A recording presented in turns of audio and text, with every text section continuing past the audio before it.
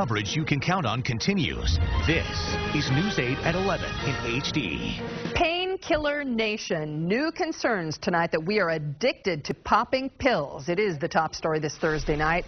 If you took a little something tonight, you're not alone. Doctors say we are downing painkillers 16 times more than we were just 10 years ago. Tonight, News 8's Pete Montine talked to the experts about what's going on. Pete?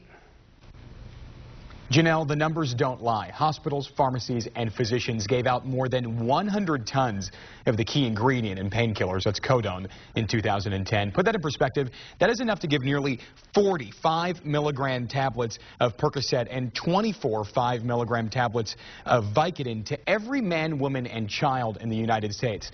Doctors say that is a dangerous trend. This is music to an addict's ears, but not to doctors. We are prescribing more medications. Over the past decade, it has really escalated. Madhavi Reddy is a pain management physician at Lancaster General Health campus. She says when it comes to painkiller abuse, doctors are the gatekeepers.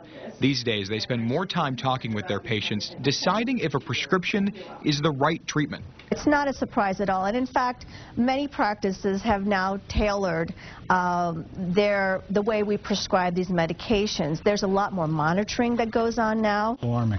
Very high rate of drug use among the people that shouldn't be having it. But pharmacists like Charlie Smithgall have seen the number of prescriptions spike.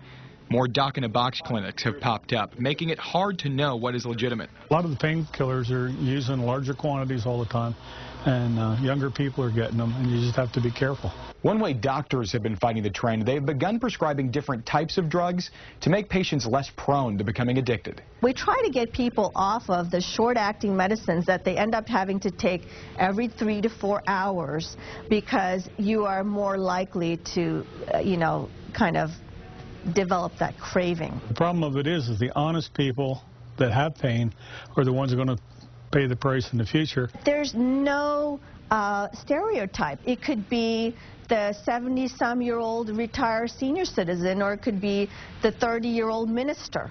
And may not be the person who comes in with the tattoos and smokes and you think, oh my gosh, and this is the person I'm afraid of that will become addicted.